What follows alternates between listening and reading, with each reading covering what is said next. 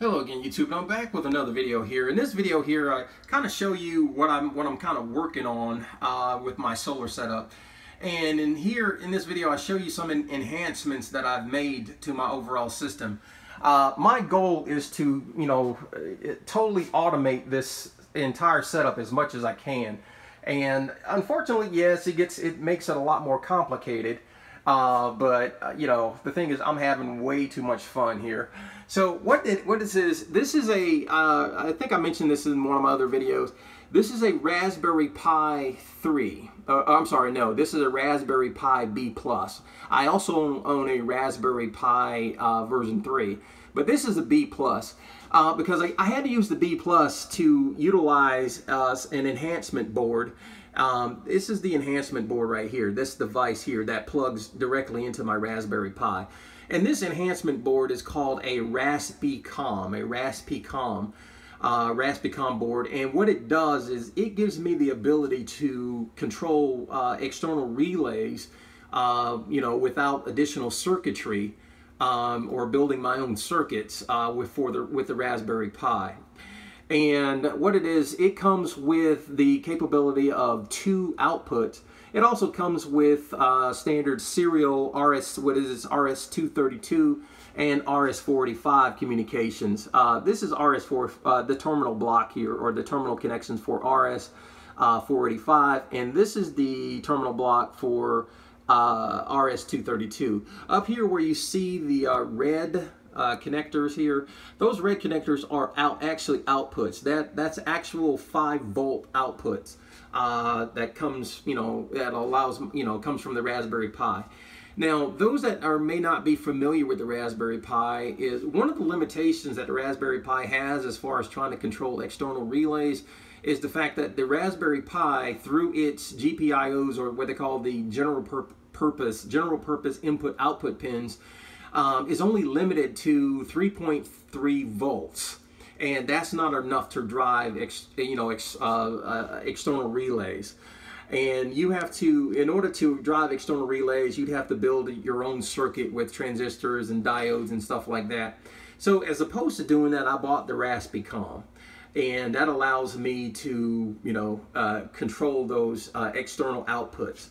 Also, I purchased this USB to RS485 converter.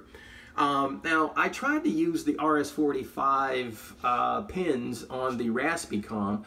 Unfortunately, I think because they operate in full duplex and this operates in half duplex, this allows me to communicate with the device I have it connected to. So as you can see right here, I mean, it's getting pretty, I won't say complicated, but it gives me the ability to do a lot of stuff, and I'm going to show you in a second. Now, the USB to RS485 converter, this thing only costs like, I don't know, $4 or $5 off Amazon, and really cheap. It's only, 2 wires, And this USB to RS485 connector is actually connected to my Magnum inverter right underneath. As you can see there, it's just another, this is an RJ11 connector right there, RJ11. And it's only using 2 pins, okay, pin 1 and pin 4, from the RJ11 connector that's connected to my Magnum inverter.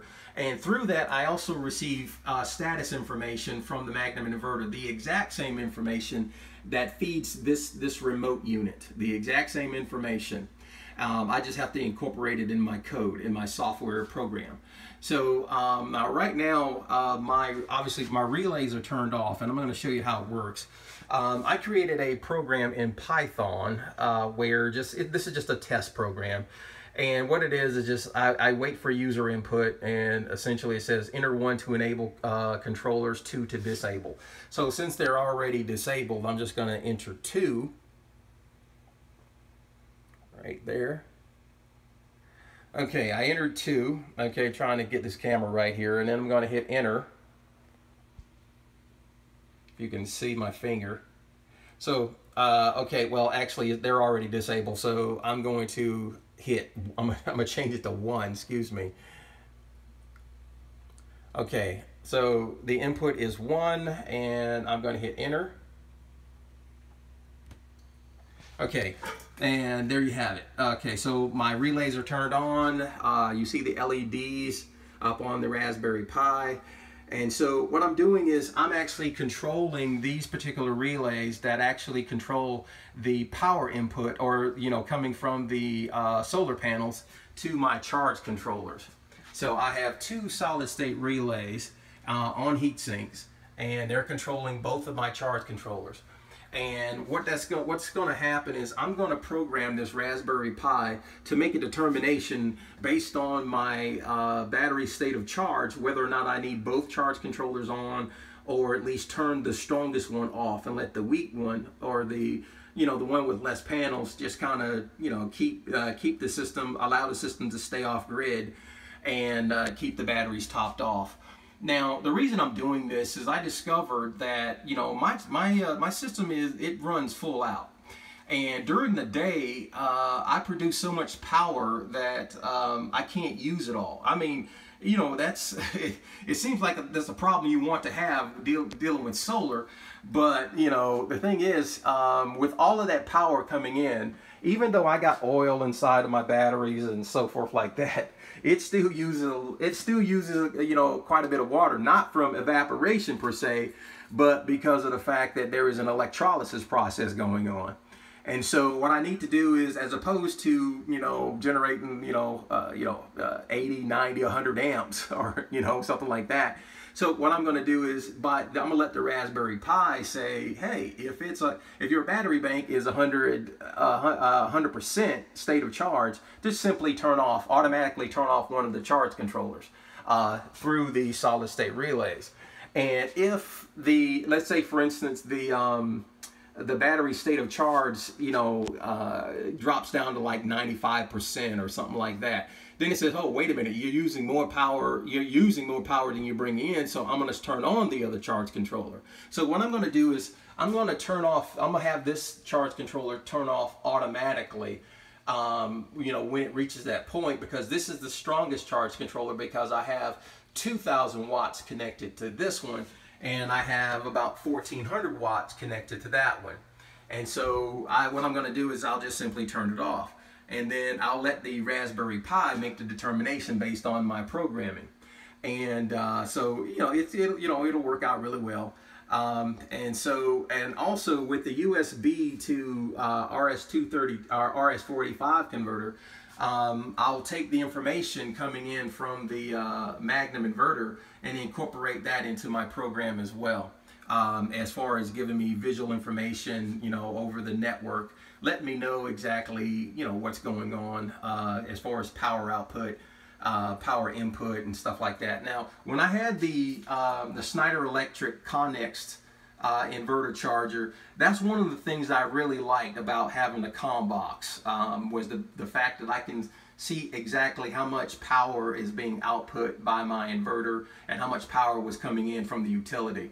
And when I took that down, I kind of missed that capability. So after doing some research, I found out that this thing does transmit information. This Magnum inverter does transmit information to this remote unit, okay, through RS485.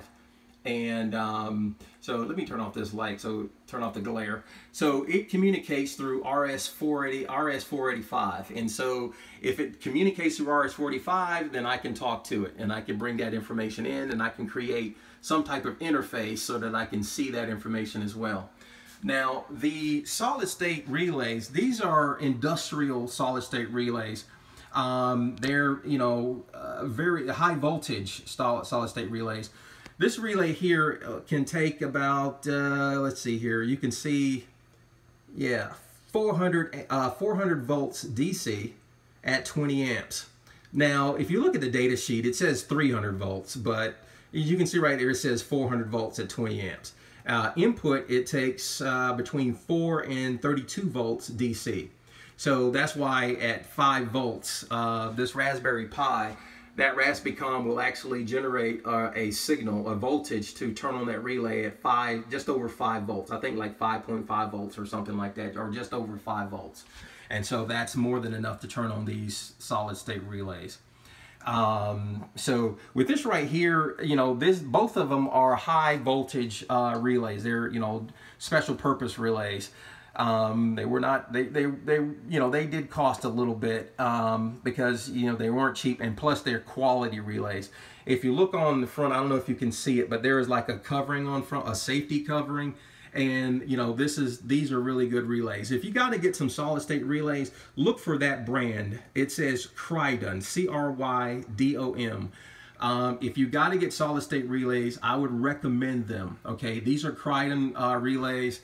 Also, these, as you can see here, are also Crydom relays as well. So when it comes to buying, I bought some other solid state relays, and they are cheaply, very, very cheaply made. So again, I would recommend that you go with Crydom. Now let's see here. Let's get out of this particular program, and I'll show you what my other program, as far as the information I expect to get from the Magnum inverter. Now I wrote another program, essentially. It's called go.py, and all it is this is just a program to read the RS485 information that's coming from the Magnum inverter. So this is just to kind of show you what I expect to see. And you can see right there, I'm generating information. Let me modify the screen here a little bit. Okay, if you look right there, you'll see that at the very top, it's generating, the Magnum inverter is generating 16 bytes of information. And every byte has, you know, tells you something about, it gives you status information about the inverter. Now, right now, all you can see is a bunch of, you see each one of the bytes is, you know, 0 through 15, which is 16 bytes. And at the very top, you see this, that's a hexadecimal number, 0x2, meaning that so that's a hexadecimal representation of what mode the inverter is in. So I have to write a program to decode that information, and also I have the documentation for the Magnum inverter that will allow me to do that. And essentially that hexadecimal number represents float mode. That's what that's saying, and all of the other, you know, all of the other information represents everything that the Magnum inverter is sending to the remote about itself. Everything: AC input, AC output, DC input, you know, and so forth. So I got to just take this information and decode it, and then what I'm going to do is I'm going to take it, I'm going to put it in my other application so that I can see that information as well. Along with, you know, information about the controllers, how they're doing, and stuff like that. And all of this is coming through this Raspberry Pi. Now, to program this Raspberry Pi, I utilize a programming language called Python. And you know, it's pretty common for Linux-based systems, also Windows too. So I use Python to program this thing. And to talk Modbus to the thing, there is also a library, software programming library that comes with the Raspberry Pis, or you could download it for the Raspberry Pi, and it's based on Python, and it's called Pi Modbus, Py Modbus, or PYMOB.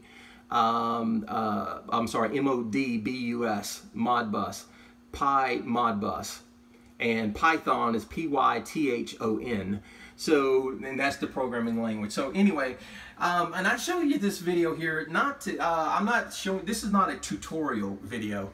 I don't really like doing tutorial videos, and I don't really do a lot of them. But this is more of a, hey, you know, this is what you can do with your own system if you had the inclination to do so. So with Raspberry Pi, some solid state relays, you know, and a little bit of know-how as far as, you know, willingness to do the research. I had to learn to do this. I did not just know just instinctively, hey, oh yeah, I'm gonna get this Raspberry Pi and just start programming with it. It took a lot of trial and error and a lot of research, a lot of Googling. I got a couple of books, you know, I read through, you know, reference books, reference manuals, and I did it. So if you are so inclined to do the exact same thing, you can do it yourself as well. All right. Thanks a lot, YouTube. Thanks for watching. And, you know, if you got a couple comments, you know, hey, you know, just put them in. I'll try to answer them the best way I can. Anyway, thanks for watching, and have a good one. Take care.